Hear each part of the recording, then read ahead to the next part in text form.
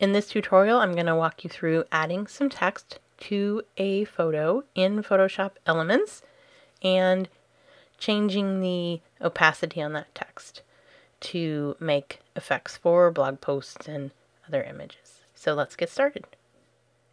You want to get started by opening up whatever photo you're going to play with adding text to. So I have my image opened up here, and I'm going to start by just tweaking this image a little bit before I put the text on top of it.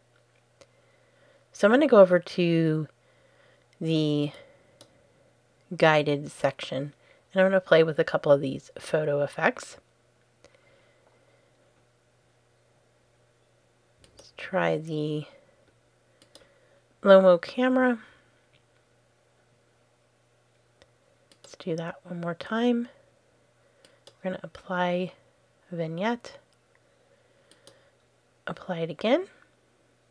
So that gives that image a very different look than what it had to start out with. I'm going to say OK.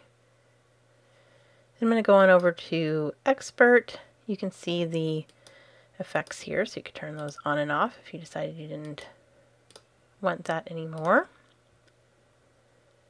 Let's go ahead and add our text. So we're going to go over here to the Draw section, click on the green T for the Type tool.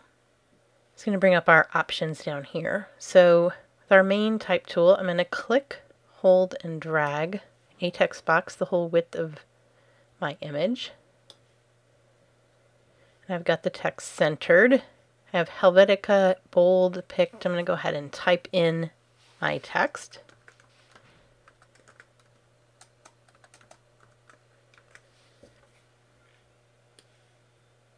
Highlight that, and let's change the color to white.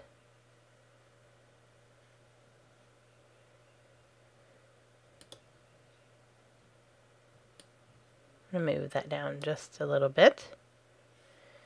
And then over here I have my layers on, so layers clicked. I'm going to go to the text layer that has Let It Go in it, and I'm going to change the opacity. So I can do that by clicking and holding and just dragging this little two-lined arrow back and forth, or I can click on this down arrow and go about it that way.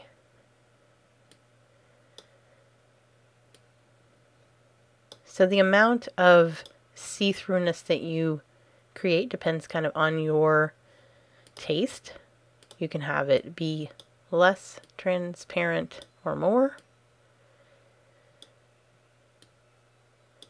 So I like it about like that. There you go.